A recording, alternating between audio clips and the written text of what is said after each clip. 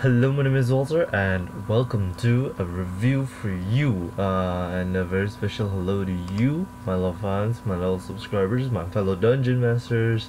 This time it is a review for you guys, and I just got out of a very fucking long movie. Okay, it's no joke. All right, I felt like I was in there for like 3 hours. You know how they say like Michael Bay movies like make you feel like you're in there for like 5 hours at most, and like six if he adds on one more and action sequence. And this movie just like dragged its fucking feet around, man. And it just had a simple message, which was there is a line between accountability and your privacy. One is not without the other, because accountability equals to people having to answer for whatever they've done, this and that, but not everything needs to be out there in the world today. So for example, like me, I didn't really need to do YouTube, and I didn't really need to tell you guys like all of my stories and all of that thing, but I decided to do that because I wanted to build a community. I want to build a fan base. But some people might not want that. That's why they keep their identity hidden. That's why they want to keep it a mystery, sort of, or they just want to protect their privacy, which is understandable too. If you don't want to become famous, or you don't want your face being plastered everywhere, there is a certain line between like being forcefully out there and also enjoying your time alone. So this is just a movie about that. Like, is your time alone worth sacrificing for like better sort of stuff, like say faster healthcare, because the robot knows that you are sick, and they can immediately dispense medicine. Meanwhile, on the other flip side of the coin, you have people who just want to rest, or like just want to chill out on their own, but the robot is disturbing you because it thinks that it should be with you at all times to ensure your safety, as if you don't know how to be safe for yourself. And there is a legitimately stupid point in this movie. I think it was the scene where she goes out into the ocean by herself and she doesn't wear a fucking life jacket, and I was like, why didn't you take a life jacket? Just steal it. You already stole the fucking kayak. Steal the fucking life jacket. That's just something which I don't really understand. But I have to give this movie something, and I think I'll give it a bone and say the visuals were nice. I think they were really going for that Black Mirror feel, like that Black Mirror feel, and it did okay with that. But it is 1 hour and 50 minutes long, and it feels like double that time. So I'll bring it up to 2 hours here, and I'll say it feels like it's about like 4 hours at the least. Like, it really feels that long, and it just dragged and dragged and dragged. There is a difference between having a point and just hammering it out because you want your audience to understand where you're coming from, and where I'm coming from is more of a review or a criticism of this film, which is that you didn't need 1 hour and 50 minutes to explain this to your audience like they're stupid. We are not stupid. And film is supposed to be a visual meme where you are supposed to let your audience look at it and go, okay, I got it, move on. That's it. That's all you need to do, and this movie didn't do it. I'll give it this though, it's a perfect vacation movie for the actors and actresses, because they seem to just wanted to be I'm sorry, my Siri turned on. And they just wanted to be on a vacation, so they took this movie and used it as a vacation excuse. That guy in the movie. He was very familiar. I'm sorry I didn't look him up, but I'm going to look him up right now. Hold on. Uh, the Circle. Right, and this movie is just, it's not really good, it's not really bad, it's just, I'm very in the middle of it. Like, I don't really enjoy it. I think 5.3 out of 10 is very fair for this movie. Yeah, John Boyega was in this movie. I noticed that. I was like, yeah, that's John Boyega. Okay, Dan, no. No, there was a guy in this movie. Yeah, Patton Oswalt. Okay, that was the partner, so called, to the founder, or no. So there is a main bad guy here. I'm gonna say it's bad guy because it's Tom Hanks, and usually he plays a good guy, but in this case he's more of the bad guy leaning on good guy leaning on bad guy thing, because like where does the line take you, man?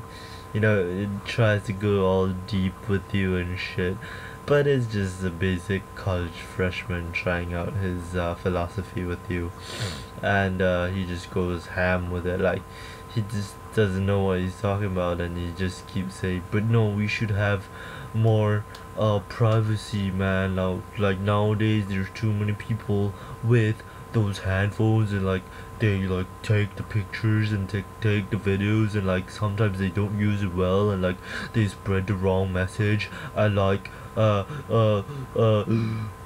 also maybe it's good, so take it with a grain of salt. I know some of you guys like it. My sister liked this.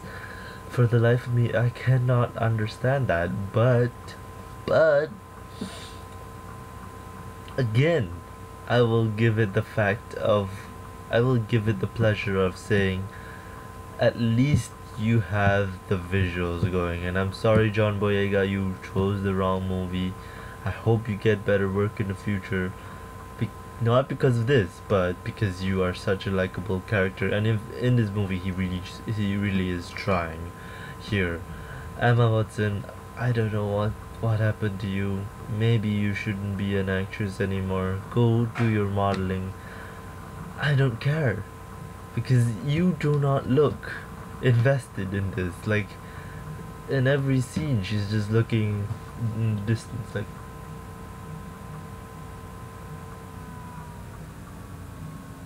and that's it. Like, that's most what she's doing, and I just don't get it. Was she ever good?